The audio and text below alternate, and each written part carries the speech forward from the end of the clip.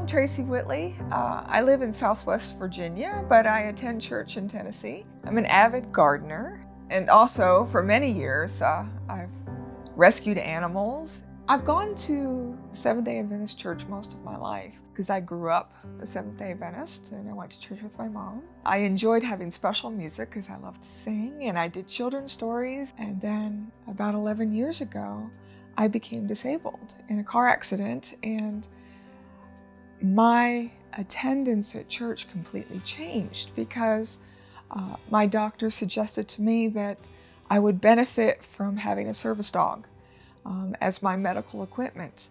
I no longer had to stay home. I was safe to be able to go out with a service dog. But then all of a sudden everything changed, and I had to get permission to go into the church that I was raised in. It kind of broke my heart. But then I discovered that God could use me as I am now. I started at that point to become an advocate and to teach people that there was nothing to be scared of with accepting a service dog into the sanctuary. Service dogs aren't a pet.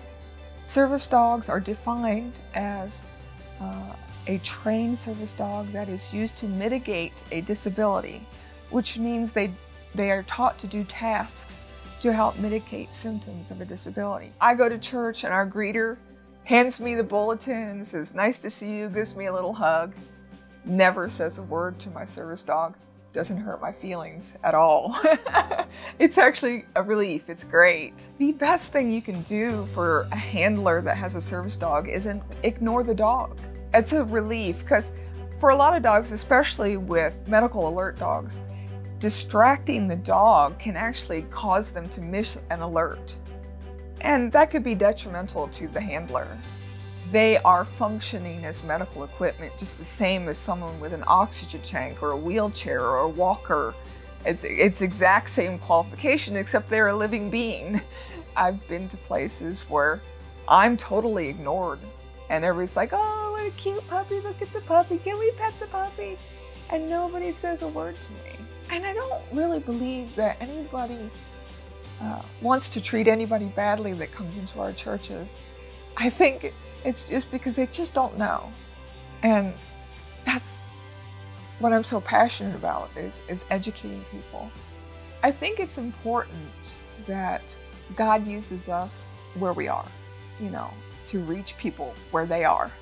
31 of the miracles that Jesus did on earth during his ministry directly impacted a person with disabilities.